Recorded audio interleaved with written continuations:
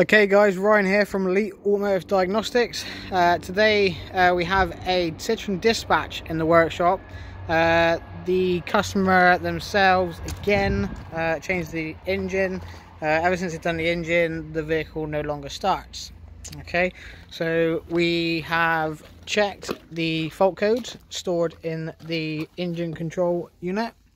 As you can see, we have fault code stored for the EGR, copy, preheat relay, electric EGR, copy signal and camshaft signal. Now if you crank the vehicle will not start.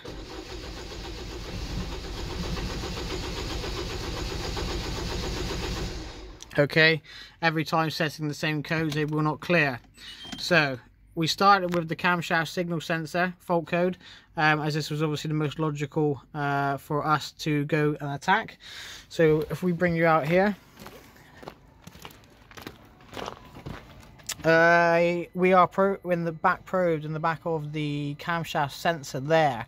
This is actually the supply wire to the camshaft sensor.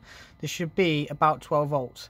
As you can see on the multimeter, we have 0.12 volts, thus giving us our issue.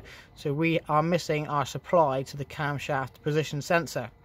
Now we have a piece of equipment that we can use in order to bypass test the camshaft sensor signal wire. So here we have an AutoSim Pro.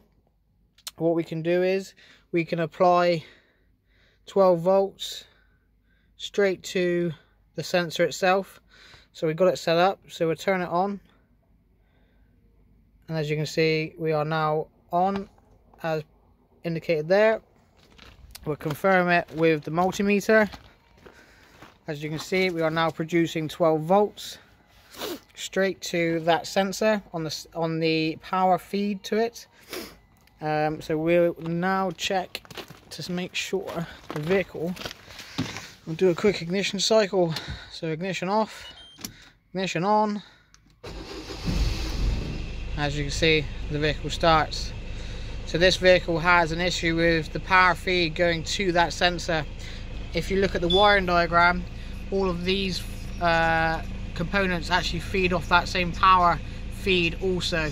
So now it's a case of finding the power feed, but the idea was to show you guys that you can bypass test using this for power feeds, 5-volt references, whatever it is you may need.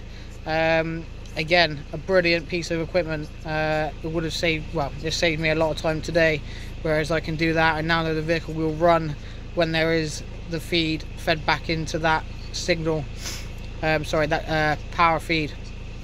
So yeah, just want to show that today guys. That's pretty much it. I'll now trace down where that power feed is missing and we'll go from there. Cheers, bye.